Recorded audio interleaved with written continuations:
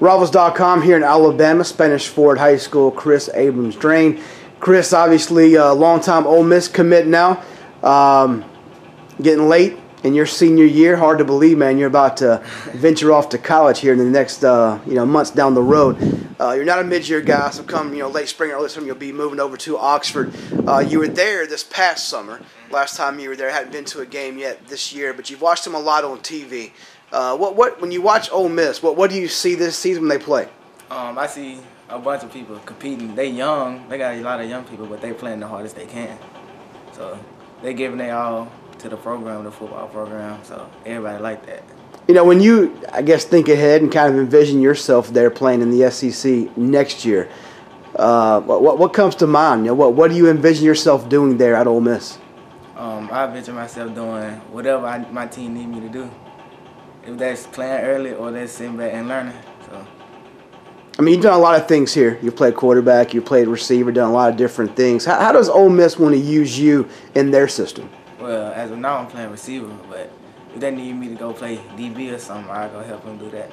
Yeah, you can do a lot. Definitely a versatile athlete. Talk about your skill set. If the Ole Miss fans, haven't seen you play, haven't seen your film, don't know a whole lot about you as a player, what do you bring to the field? Someone who can play every position. Someone who's going to play their hardest. They're going to give it their all. And I'm a ball hawk on defense, but I like to score touchdowns too. As a receiver, as an offensive guy, what do you think is your biggest strength there on the offensive side? My speed and my hand-eye coordination. Now, speaking of offense, you talked to Coach Peeler a good bit. You mentioned you talked to numerous, coaches on the Ole Miss staff. Talk about that communication and your connection with those guys. I talk to him like every day, so he'll just say like, he asked me did I watch the game and stuff. I say that, and he'll be like, how you think you'll see myself doing it? I say I fit in good. Talk about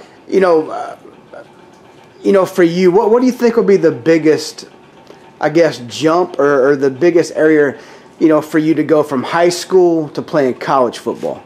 Well, in college, especially SEC, everybody good. Like some people we play not that good, not that talented, but SEC everybody good. Now, how strong do you feel, or how good do you feel about Ole Miss? Have other schools still tried to stay in contact? Has everybody kind of, I guess, respected that in a way and backed off? Where do you stand with that? Some schools stay in contact, but it's like I knew the coach for a long time, so that's why.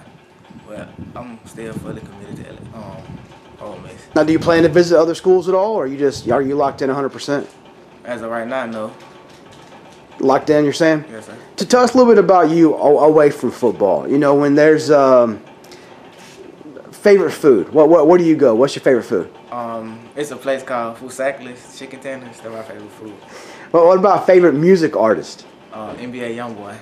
Is there a Hollywood movie star crush you have? A female crush going on? Laura London. When you're not playing football, what do you do? What's some other hobbies, other likes you have when you're not playing football? I be playing 2K and Madden a lot. Is there, obviously your biggest goal, I'm sure, to play NFL. Everybody wants to play NFL. Outside of NFL, any dreams, aspirations outside of football? I want to open a restaurant, a wing restaurant. Nice stuff. Kris, definitely a pleasure, man. Thanks so much for your time. Thanks.